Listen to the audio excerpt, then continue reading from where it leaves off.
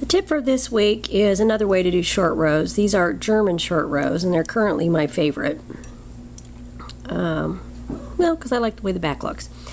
And I'm at the point where I'm going to turn for my short row. I've got 4 stitches left, and I'm going to work them every 4 stitches. So I'm going to turn my work, and I'm going to make sure that, George, don't, that my yarn is in front. I'm going to slip that stitch. I'm going to pull the yarn over my needle. Now notice that it's got this little like V thing here. I don't want to pull this, stop chewing the yarn. I'm going to pull this tight, but not so tight, because that's going to make these stitches smaller. I'm going to try and use the same tension.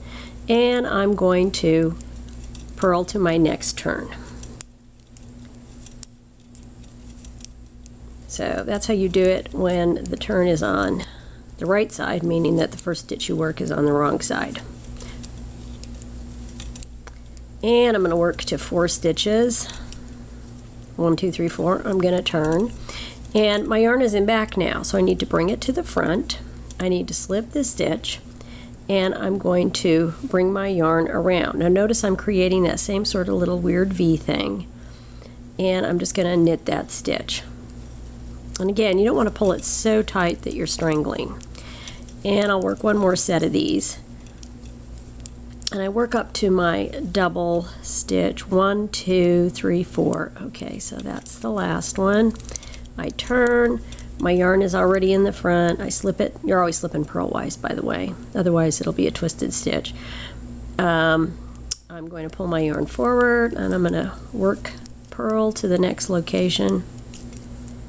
1, 2, 3, 4. Oop, there it is.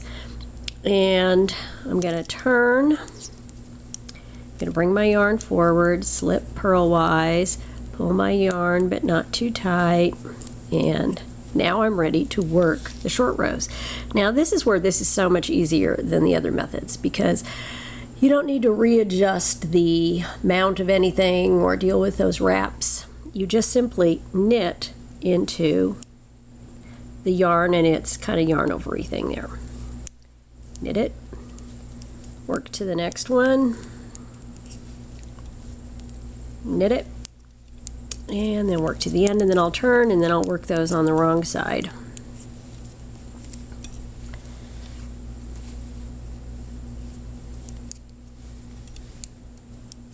And I'm going to work down. I got to purl a little bit till I get to the first one.